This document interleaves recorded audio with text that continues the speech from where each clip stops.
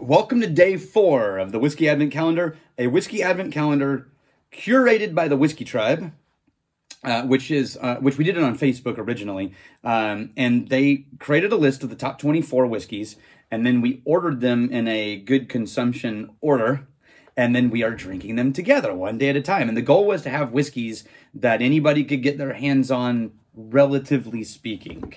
So today, a true classic, Laphroaig 10.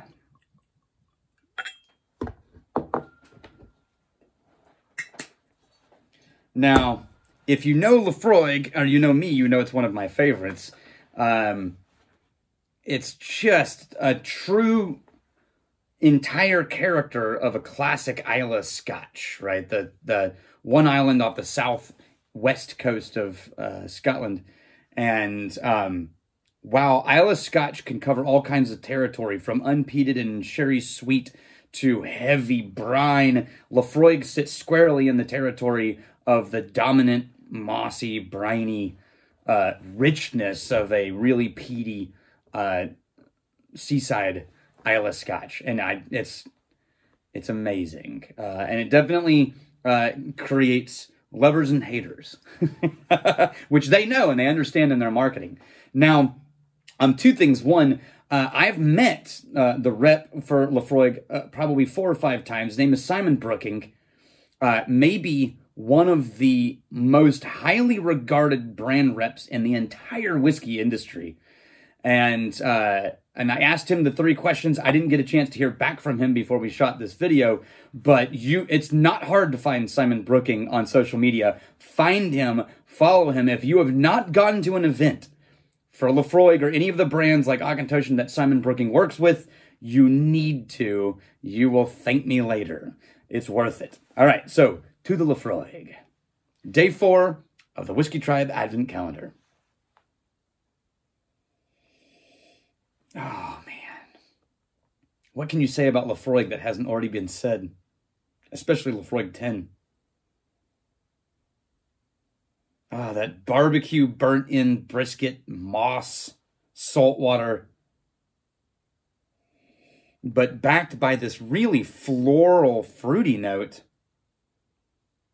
that, man, once you're acclimated to the heavy smoke and the heavy brine, which you have to be, behind it, it's very fresh and light, and it's not overly densely sweet.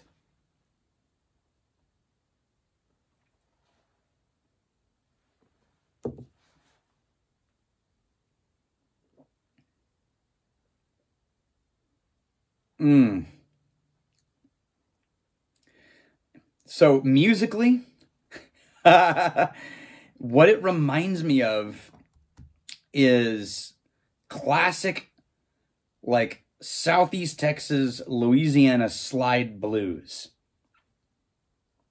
And what I mean is that is this sort of slight low note, but it's mostly gritty. And it reminds me of when you have a really open slack key guitar and you drag that slide up on the lowest string, and it has a slight growl to it. And it has that resonance, you know, almost, it could be like on a resonator, an actual metal, you know, resonator guitar, like a Nashville, like a Resophonic. Anyway, so it's got that low note, low string slide growl. And it's got this middle note that's like a really great, rich tenor voice with a little bit of grit in it, but that low slide dirt and the rich tenor, and it's blues that makes you feel good. It's gritty blues that's not dark and heavy and melancholy. It's gritty blues that you sing and you just smile and go, yeah.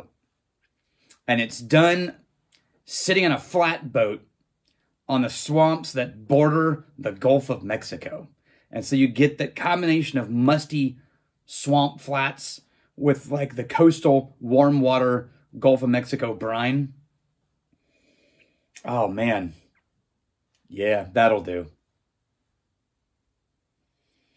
Oh, man. So these videos we're going to post, and you'll notice they're very informal and no real editing other than I chopped the ends. And Terry Dolan and I are posting them to the various social media accounts. So we're doing the Facebook group, Instagram, Reddit, and they're being uploaded to YouTube, make it easier to link to, but they're unlisted on YouTube. So you have to go through social media to get directly to it. And this is just our chance to try to drink together things that everybody could get their hands on, relatively speaking, and a chance to take a break during the month of December as we crawl in on the crush of the holidays and just appreciate some good classic whiskey. We don't do it enough.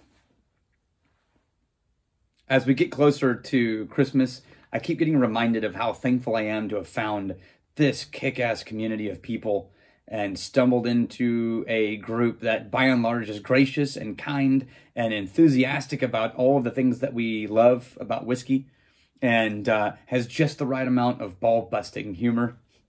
You're my people. I appreciate the chance to be involved in something as cool as this. And Laphroaig is a great way to end this batch of videos. Next time you see me tomorrow, probably different jacket, because I'll have shot a different batch of videos. I'm trying to do 3 or 4 at a time. So you guys, I appreciate you. Until tomorrow, may your crazy stay this side of legal, and may you return before we have time to miss you. Cheers.